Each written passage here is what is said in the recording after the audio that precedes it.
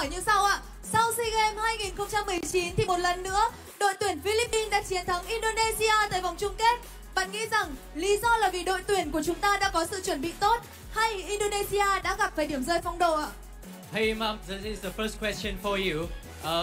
Philippines once again wins Indonesia, and do you think this is a good preparation before SEA Games, or Indonesia is not stronger than Philippines?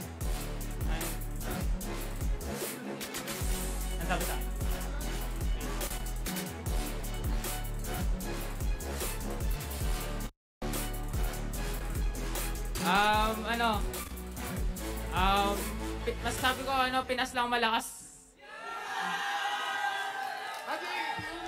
So Hadji said Philippines is the strongest. Yes, Philippines is strongest, right? Yeah. Vâng ạ, nước nhà cũng như những người hâm mộ ở Đông Nam Á.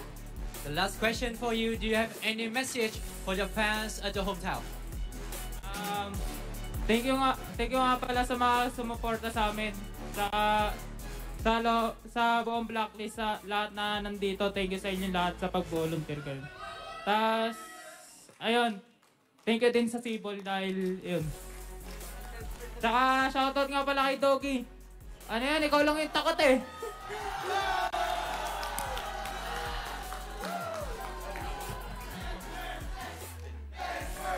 So Hadji says thank you to the Blacklist management for voluntarily coming over to Hanoi to support the team, and to also the Civil management who's been with us here.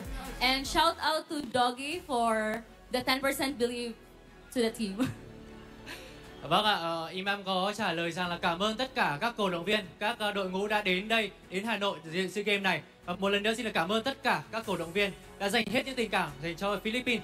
Và một lần nữa chúng ta hãy dành một tràng pháo tay lớn cho Philippines, đúng không ạ? And now let's give a big applause to welcome our champions!